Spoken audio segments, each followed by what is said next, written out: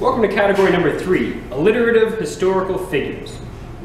In all answers, the first and last names of the person begin with the same letter. So for example, who is the second First Lady of the United States? The answer would be Abigail Adams. First name and last name both starting with the letter A. So question number 1.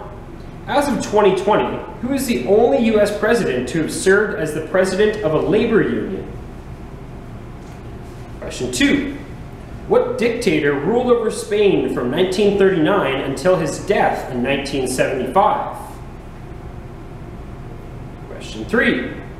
What Mongol leader and founder of the Yuan dynasty in China made his residence as Xanadu?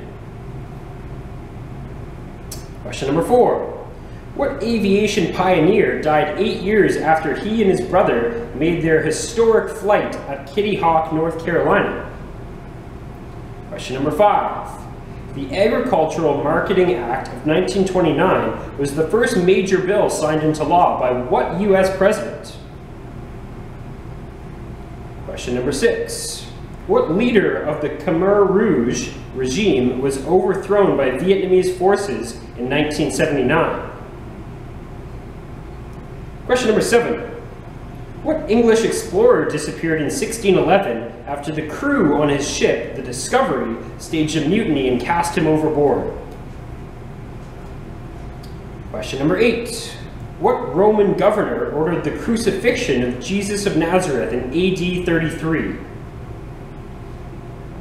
Question number 9. South America's second most populous country is named in honor of what explorer? Finally, question number 10. What leader during the First War of Scottish Independence was the subject of the 1995 epic Braveheart? You may now pause the video and rewind to rehear any of the questions that I read, and I will now start to read the answers for category number 3, alliterative historical figures.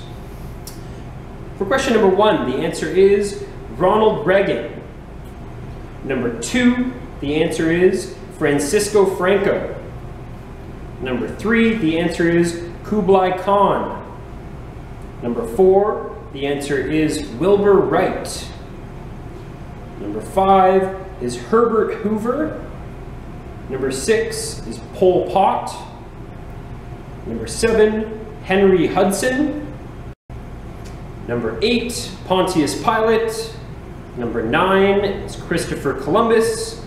Number 10, William Wallace. Thank you very much. Score this round out of 20 and join us for category number 4 up next.